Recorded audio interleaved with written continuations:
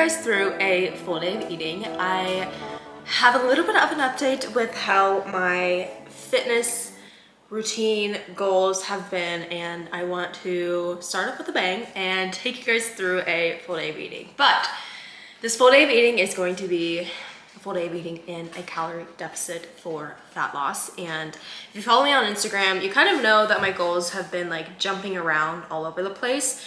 And I've been really intuitive with my nutrition. I haven't been fully tracking my food since June, and it is now September. So I've been a little bit more relaxed with the approach as far as nutrition, and same thing with my fitness. Like in the gym, I've had a lot of ups and downs since I had moved into the house. I had a tooth surgery, and then I had some other stuff going on, and I've been like all over the place.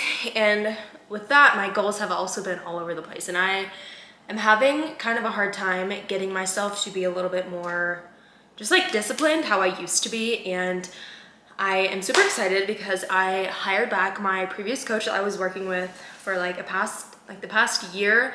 I was working with him, and I'm super excited to start working with him again, just to have, you know, another point of view and someone above me to help me stick to my shit and help me, you know, get a set plan with, you know, a duration of time, and really just helping me be more consistent with my nutrition and the gym. It's not that I don't know how to do it with the macros, nutrition, training, all of that. It's solely just coming down to I need someone to help me stay accountable and just help me get back into the routine of being on my grind. And so that is what we're doing. Today is the first day, well, kind of technically second day. Yesterday was Labor Day, so I didn't go to the gym, but this is my second day of getting back into the routine with tracking my macros again. I am currently in a calorie deficit, and yeah, we are getting ready to go to the gym, starting a new training block today, so I'm super excited for that. And I just decided, why not take you guys through a full day of eating, because I have more structure with everything now, and I'm just really excited, and I'm really in a good headspace with everything and just getting back into the grind, and I'm super excited. So this morning I just had a pancake. So it was actually this brand right here, the Birch Benders pancake mix. Okay. A little bit of a mess up here.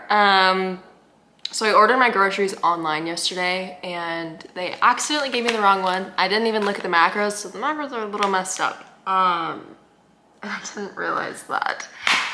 They were messed up. But anyways, I had this for my pancake today. I thought it had more protein in it than it actually does. But we'll figure it out as the day goes on. Totally fine, not a big deal. But I had a pancake this morning. I put dark chocolate chips in it and sugar-free syrup. This is the syrup that I used. It is so good. If you're wasting calories and carbs on regular syrup, you're doing it wrong. But anywho, I am getting ready to go to the gym. That is what I had for breakfast, as you guys saw. And then, yeah, I think I'm just gonna take you guys through the day of me eating. I'm not gonna show you guys anything else, but yeah, I'm just gonna take you guys through my day, all of my food that I'm eating, and we're just gonna have a day. So again, this is a full day of eating in a calorie deficit, focusing on fat loss. I'm eating around 2,200 calories right now, and I'm feeling really, really good and really excited about everything. And yeah, but we're getting ready to go to the gym right now, and we're gonna be hitting glutes and shoulders. I just got home from the gym, and it is, well, I got home a little bit ago. It's 12:45 right now, and I'm going to be making lunch. And my lunch is going to be a little walking taco kind of ordeal. If you don't know what a walking taco is, it's basically just like a bag of chips into like a taco slash a salad thing. I don't know. I feel like if you grew up in the Midwest, then you know what a walking taco is. But I'm using these Quest protein chips. They already are flavored. It's the loaded taco flavor, so it's perfect. Originally, I would do like Doritos, but this is my last bag of these, and I just want to use them. So I'm going to use these, and then I'm going to warm up some ground beef. This is 93.7 ground beef. Literally nothing on it. I know, plain, whatever. But I'm going to use 4 ounces of this. I have my reduced fat cheese, and then lettuce, and then I'm going to sprinkle a little bit of ranch on it, and just going to mix it all up, and it's going to be super yummy. So I need to warm this meat up really quick. Then I, of course, have my big Diet Pepsi right here. So yummy. But this meal is super easy, super quick. All you literally have to do is prep your beef, and it's like a little taco salad, walking taco ordeal. But these chips are really good. The macros are 19 grams of protein, 5 carb, 5 fat, and then 140 calories. I don't always buy these because they are a little bit expensive. I've had these for a few weeks now, and this is just the last bag. But yeah, I think a bag of like 4 or 6 of these is like $10. I don't know. I don't think it's worth it, but I just got them one time. I think this is like the first time I've actually bought them like this whole year. I don't know. I don't buy them consistently just because it's a little bit of a waste of money in my opinion. But they are really yummy. Like I said, I would normally just use like a bag of Doritos.